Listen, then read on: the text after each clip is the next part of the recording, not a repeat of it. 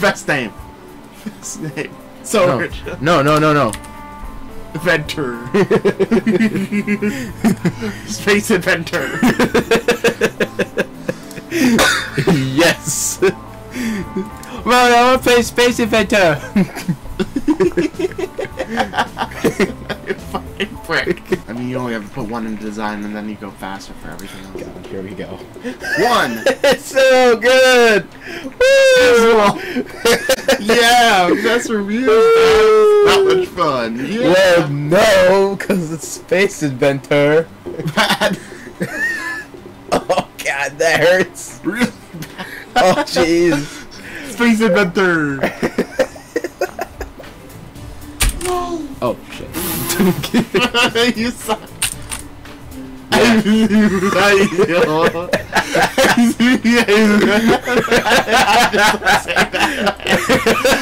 the worst piece of shit.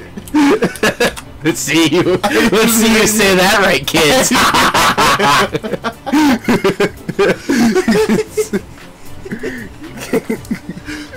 For fuck's sake.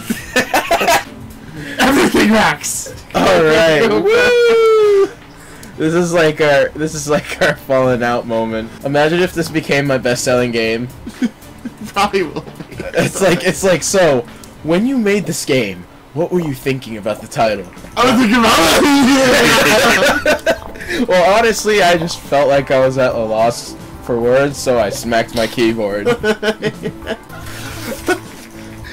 God. All right, let's see. Okay. Is what the fuck? You try and fail anyway. No!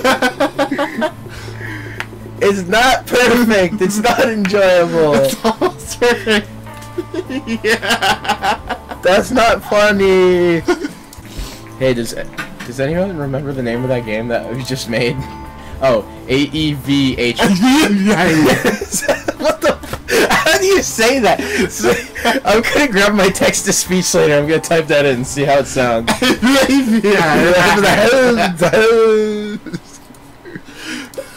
It's like, so how do you really say this game? Let's see. This is about how you say it. You say it in a dignified voice, and you speak. Well, doesn't every fighting game have like a linear story in some way? Story. I'm just thinking Soul Calibur. Yes! Soul Calibur story, best story in the sacrificial altar for my cat. Donkeys. Donkeys. For my cat donkeys. For my cat donkeys. Those are some disgusting animals, cat donkeys. Cat dog. Cat dog. We don't need a steering wheel because it's not a racing game. Let's just put a steering wheel. Anyway, place sacrificial altar for my cat donkeys. With a steering wheel. Just fuck it. Yeah. So we'll make an open world game for the youngins. Called Fuck Yo People. Okay. Your I'm gonna fucking die game. Yeah, it's called The End Is Nigh. I just imagine on the news seeing like this report about a suicide. And they said that was like some indie game developer who knew that his bank was going to foreclose on his house. So he made one last game with like some borrowed loan money called The End Is Nigh. Made it as fucked up as possible.